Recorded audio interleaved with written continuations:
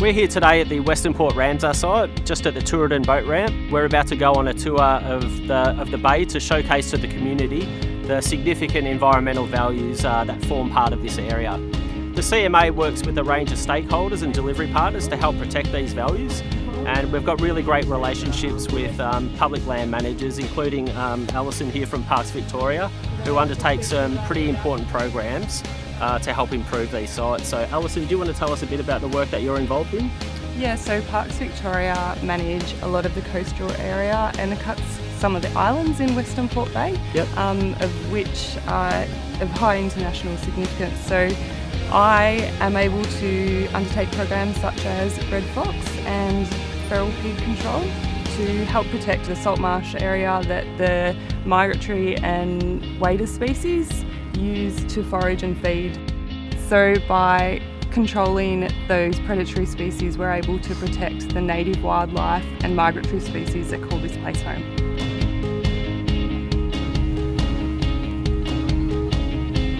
Biosphere is a unique region, recognised internationally by UNESCO.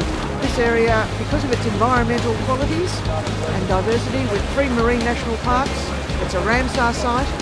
It also has terrestrial reserves and national parks, and it is unique. It's high tourism value, high conservation value. So what our role is to try and inform people of those values, encourage them to be proud of those values and to promote the region. We work with a multitude of people in partnerships.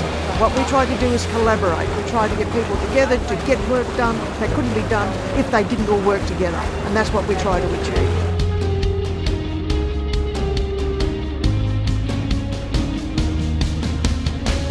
Our job is really to work with landholders to develop water management plans around their properties. So what happens to the water if it's not managed properly is that sediment and nutrient runs off and comes into the bay here or into the creeks and rivers, and that disturbs the whole ecosystem. I think the change is happening here quite quickly actually. We're having a lot of landholders come to us now and ask to be involved in the program because they want to do better than they are now. And some of them are doing a really good job and others are just starting on that journey, but they're all keen to do better.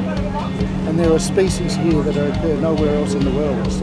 And there's so many species here. It's very diverse. So the fish eat the invertebrates that live on the bottom sediment and in those seagrass, and the birds, the water birds, eat those fish.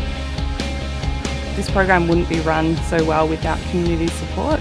It's integral to the work that we do, that we have community on board and that we're able to undertake the work with them in mind, as well as the conservation of these species.